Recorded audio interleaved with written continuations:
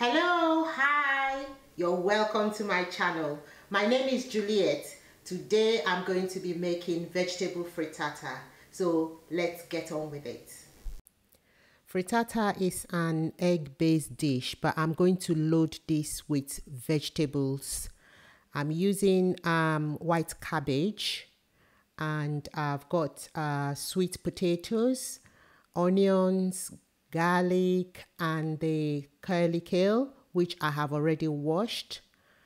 So I'm going to go ahead and peel the potatoes. I've already washed the skin of these potatoes before peeling it, because I'm not going to wash it again, so I don't want the dirt from the outside to the outer part to go on the inside. So I've already washed it.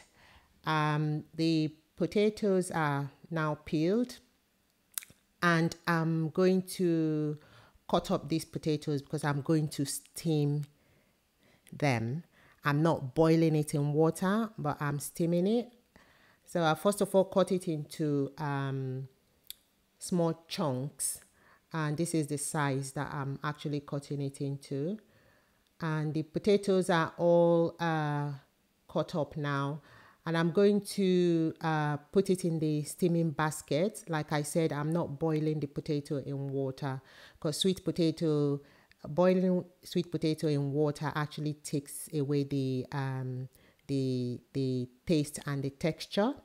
So I'm putting this in the basket, and already boiling hot water in the pan, and the steaming basket is going straight into the pan with the water, so it's not going to touch the water, and the potato is going to cook with the steam. So I'm going to cover this up and cook it for steam it for about 5 minutes. Sweet potatoes don't take long to cook. I'm going to go ahead and cut up all the other ingredients. So I'm slicing my onions. I like to slice my onions into long strips. I would cut these onions into medium strips, because I don't want it to go too soft in the frittata. So the idea is that the whole frittata is going to have a crunch to it. So I'm crushing the garlic. I love garlic in my recipes. And the cabbage, I have peeled out 3 outer layers of the cabbage to make it clean, because I'm not washing it in water. So this cabbage is actually clean, and I'm slicing it.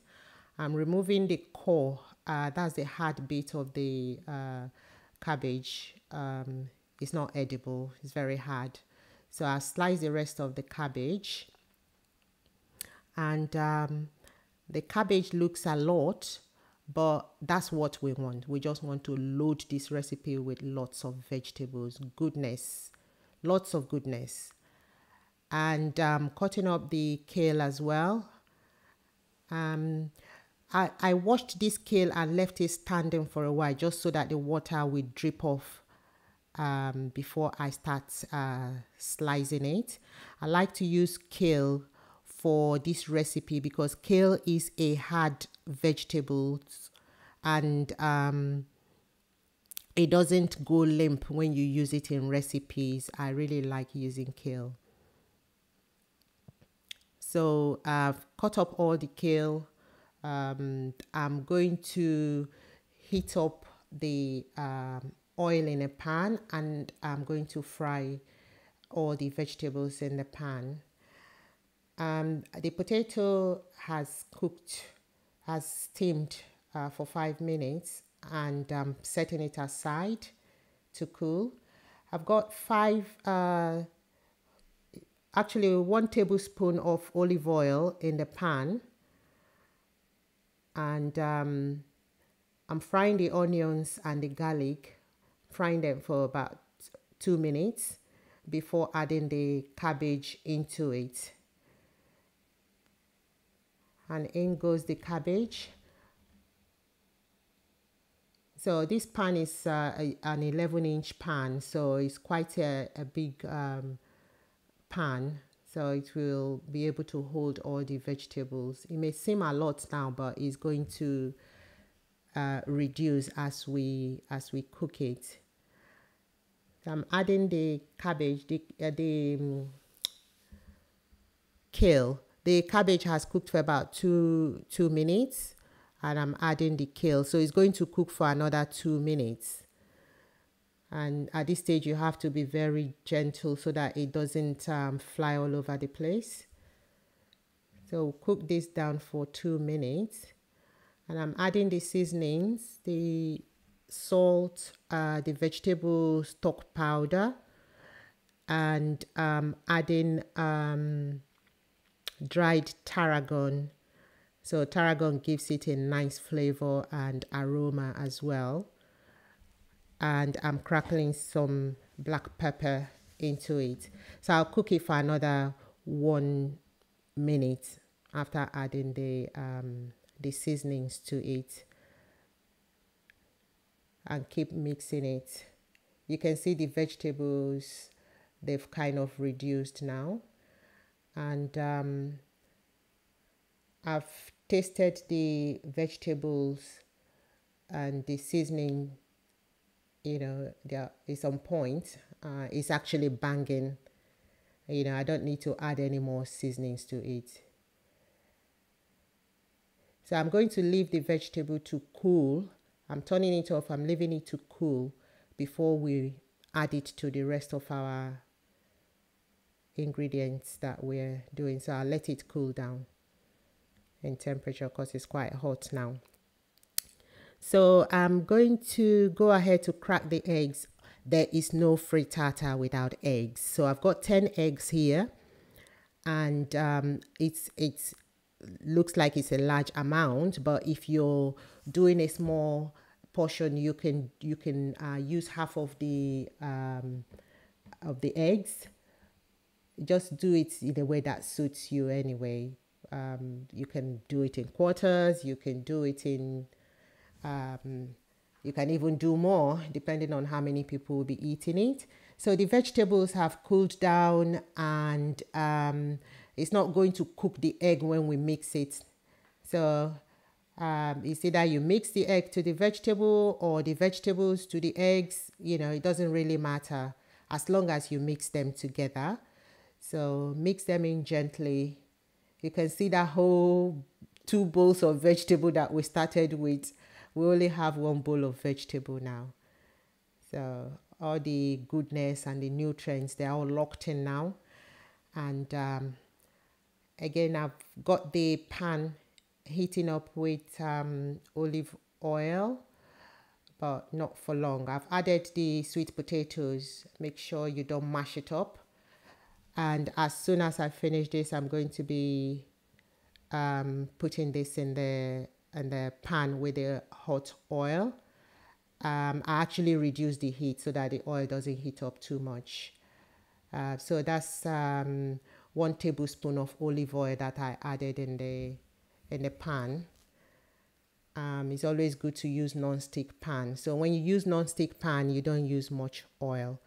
So all the mixture is gone in now, and I've used the back of the spatula to flatten the top to make it smooth and allow the make sure some of the potatoes are at the top to act as a garnish and to give it that contrast. So smoothing it down and leave it to cook for about a minute or 2, but lower the heat so that it doesn't start burning. So you can see the side, the egg is starting to cook on the side. I've already preheated the grill to 150 degrees, and adding cheese, grated cheddar cheese. This is optional. You know, you don't have to add cheese if you don't like cheese. I like cheese, and it gives it a very nice glaze when it's under the grill, and it seals the top as well. It gives it a good shine. And I'm going to go ahead and put this under the grill for about 15 to 20 minutes. So our frittata has been under the grill for 20 minutes. Wow, wow, wow. Look at that. Isn't that lovely? Oh, this is so yummy. Look at that. Oh my God, I can't wait to taste this. So you can see how the potatoes and the vegetables have kind of contrasted each other, the contrast, the color. Yeah, and the side as well is lifting up. So I can actually turn this into a flat plate, you know, on it. Just turn the whole thing into a flat plate. But I would rather cut it up with the spatula. So use the silicone spatula or non-metal spatula so that you don't scratch your pan. So I'm cutting this up like you would cut up pizza. You can cut this up into any shape that you like. There is no, you know, fast rule about it. You can see the thickness of the frittata is so thick and it's so filling. This is a full meal on its own because it's got the vegetables, it's got potatoes, it's got eggs, and it's got all the goodness all locked into it. You can see the thickness, really thick. It's moist and it's firm as well. So that's our frittata all done. This is the taste test. Oh, this is really nice. This is nice. I'm going to put the measurements and the list of ingredients for this recipe for you down below. So don't forget to like, comment, share, and hit the subscribe button because there is more coming your way. Bye.